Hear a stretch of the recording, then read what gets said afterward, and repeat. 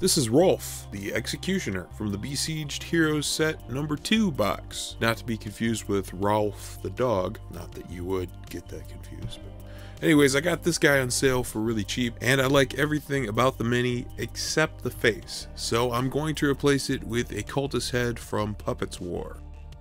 A quick decapitation for the Executioner, and then I hollow out the neck area to fit the larger head. Subscribe! I decided to use a bit of paperclip to pin the head just in case. I did a very tiny bit of green stuff work to make the top fold of his cowl overlap the new head. It wasn't anything groundbreaking, so this is what it looks like painted over with white. I paint the skin with pale flesh from Vallejo.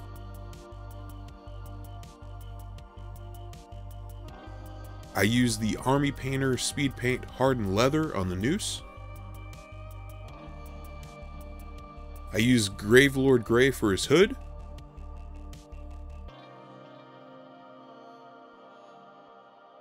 Then I use some watered down Crusader skin to add some depth to the skin.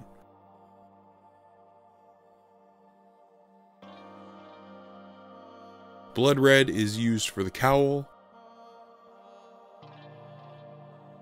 and also the middle section of his robe.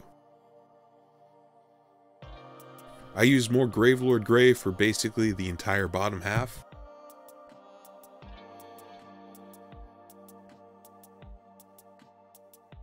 I wanted to try a non-metallic metal style for his axe, so I used the Speed Paint Magic Blue on the blade, letting the paint pool on the outer edges for some easy shadows. And then I darkened parts of the shadows just a little bit more with pure black.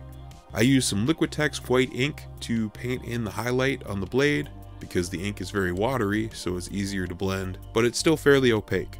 I'm not experienced painting non-metallic metal at all, so I don't really know what I'm talking about, but hopefully it still looks cool for my skill level. I've felt the urge to paint some minis lately, but also still feel the odd compulsion to convert every mini that I paint. I think Rolf the Executioner looks a bit more interesting with the head swap, even though I probably could have tried to sculpt a double chin to make it look more like a natural fit with the body.